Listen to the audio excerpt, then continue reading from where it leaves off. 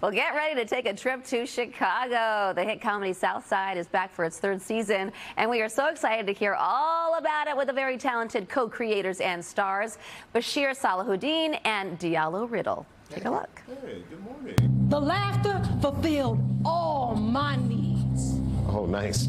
Sounds like a wonderful individual. You can get the up out my face.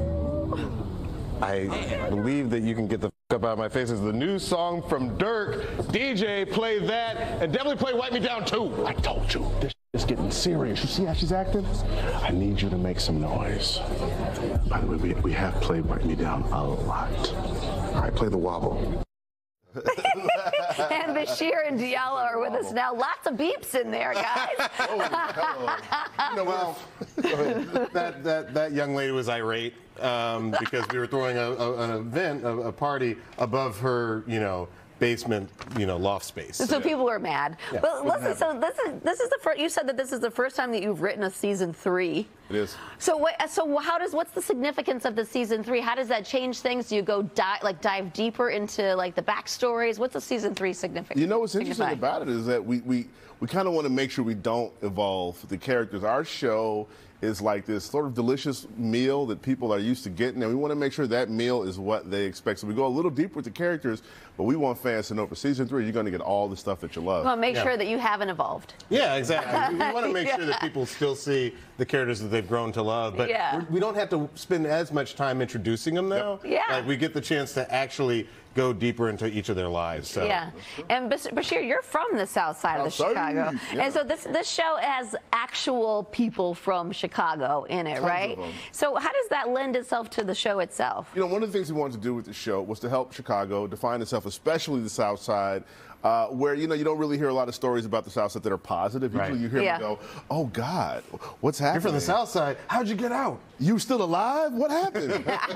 So we want to show the lighter side, and I think we thought, what better way for Chicago to represent itself than to have the city speak for itself. So a lot of our cast and crew are actually from the South Side. In fact, in our trailer for season 3, there's a guy selling snow cones. He really sells snow cones on the South Side. So, folks, on 80th and Vincennes, if you're in Chicago, I know it's cold right now. Don't let that stop you. Yes, and don't get the apricot. But I don't get the apricot. But I'd even say that, when you meet people from Chicago on the South Side, they're always so happy to go back home and visit if they don't live there, And if they do live there, they've got a lot of civic pride.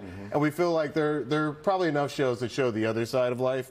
There, we wanted to show, why do these people always come back to their home? It's because they love and they love living there. Yeah, and so you guys, this season has a Kwanzaa episode. It's got a Christopher Nolan inspired episode. It's got a Lollapalooza episode, which you actually filmed at the festival.